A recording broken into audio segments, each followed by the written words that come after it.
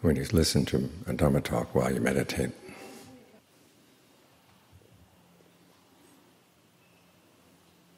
it's important that you know where to focus your main attention, which would be on your own mind.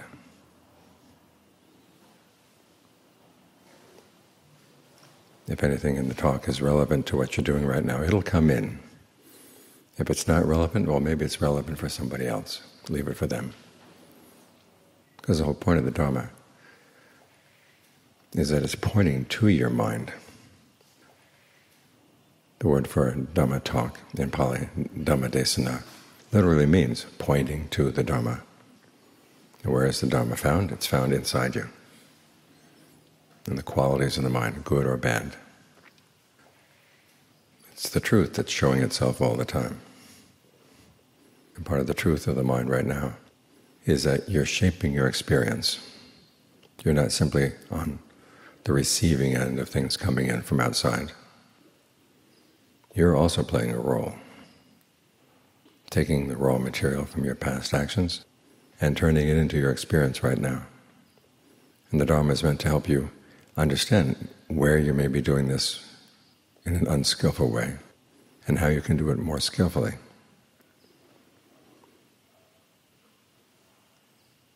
So think of it as encouragement as you focus on your mind, pointing you to things that you may have missed, things you may have not thought of, or approaches that may not have occurred to you, and saying, how about this? And then you give it a try. It's in your giving it a try that things are tested. Now, if there's something you don't understand, you're free to ask. This is one of the special qualities of the Buddha's teachings, something he calls cross-questioning. You hear the Dhamma you don't understand. You can ask questions. What does this mean? What does that mean? There was a Dhamma talk where the Buddha was talking about the aggregates, and a monk asked him permission to ask a few questions. And the questions went back and forth, question, answer, question, answer. And in the course of getting the questions answered, that monk and many of the other monks listening in all gained awakening. And it wasn't just that they were following the Q&A. They were taking the information they were learning, the answers they were getting, and pointing them into their own minds. What are they doing right now? So right now you're trying to get the mind to stay settled with the breath. And you can ask yourself, is this helping me stay settled with the breath if I listen to this? If not, just let it go. And then when the talk talks about the different qualities you should be bringing to the breath, you may ask yourself, am I bringing those to my breath right now? And then you can give it a try. As the Buddha says, if you want to get good at the meditation, it requires desire. So do you have the desire for the mind to settle down? Or are there other desires coming in that would get in the way? If there are these interfering desires, you have to remind yourself, okay, where are they going to take you? Not any place good. The Buddha once said that he got on the right path when he learned how to divide his thinking into two sorts. Thinking that was imbued with sensuality, ill will, thoughts of harmfulness, on the one hand, and on the other hand, thoughts of renunciation, non-ill will, harmlessness. So for thoughts of the first sort, he said just put them aside. Don't think them. He actually said you beat them down. As for thoughts of the second sort, he said you can think them. Give the mind free range to think in those ways until it starts getting tired, and then you get the mind to settle down. So you take that lesson and look at your own thoughts. Which thoughts are pulling you out of the concentration? For the time being, you say no, no matter how important they may insist that they are, or how entertaining you think they may be. Just say no, no, no, not going there. Keep bringing your mind back to the breath. As for thoughts of renunciation, what does that mean? Well, you're renouncing sensual thinking, the part of the mind that likes to fantasize about sensual pleasures. And you're looking for happiness in another place. You're looking for happiness with the breath as you experience the body from within. Okay, encourage those thoughts. Those thoughts help you settle down. You have goodwill for yourself. You're here to not cause harm for yourself or others. So you can take energy from those thoughts that remind you, okay, here, doing something good. And then you put those thoughts aside and just keep on focusing on the breath. Asking yourself what kind of breathing would feel good. After all, the Buddha says that as you settle in, you learn how to breathe in a way that gives rise to a sense of refreshment, breathe in a way that gives rise to a sense of pleasure. What kind of breathing would that be? Now, this is something that you have to find for yourself, because it's your body as you feel it from inside. Nobody else can feel your body from within. So you're the one who gets to judge. Do you like this kind of breathing and that kind of breathing? And how about the way you perceive the breath? What ways of doing that would help?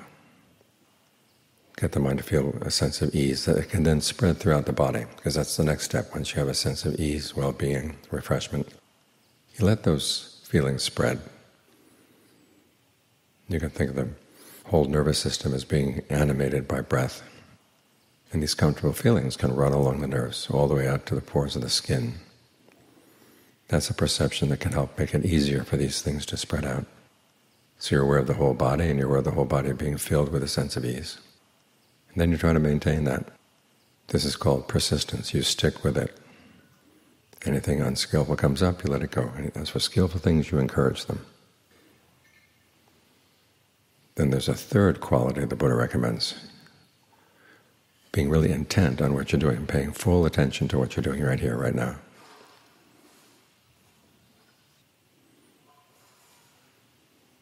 Letting go of thoughts of whatever noises there may be outside, or whatever plans we have for after the meditation. Sometimes the jhanas will say, tell yourself, you're sitting here alone in the cell without anybody else. Which literally is not true, but as far as your range of awareness is, you can make that true. You don't have any other concerns.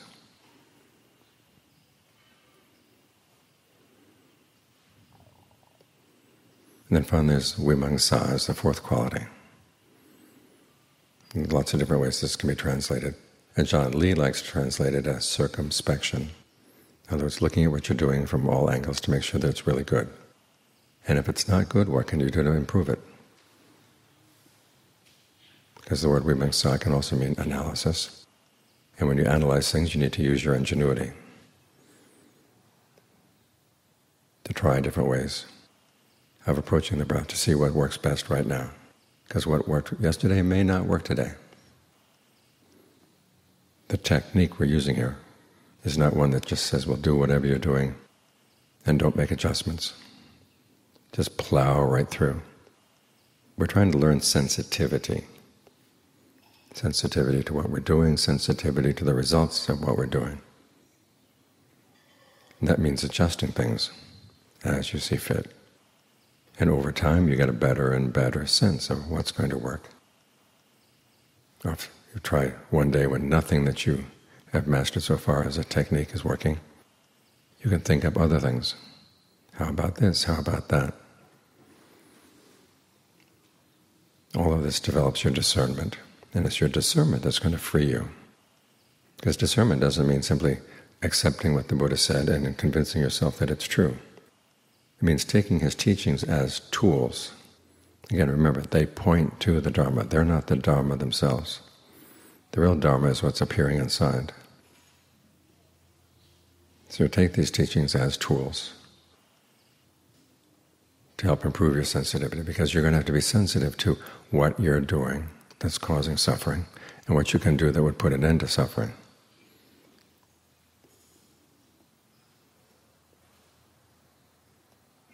So try to be sensitive for what you're doing right now and try to develop these good qualities.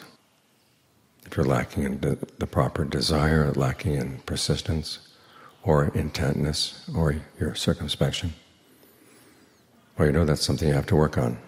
And these are all qualities we all have to some extent. It's not like we're working with no resources of our own at all. We have these resources inside, it's just that they haven't been developed. So work on developing them.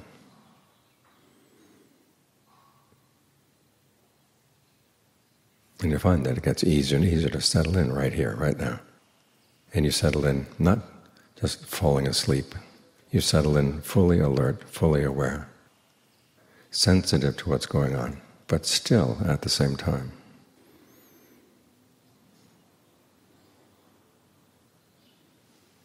When the mind gets stillness like this, and you begin to get insights, those are the answers to the questions. The questions we have about the words, the questions we have about particular teachings, those are simply meant for us to make sure that we've understood what was taught, and we see the purpose of these things. But to find the real meaning and to really appreciate the purpose, that comes when you start getting results. So everything points in here. The talk points in here. Your awareness should point in here. Because right here is where the problem is, and right here is where it's going to get solved.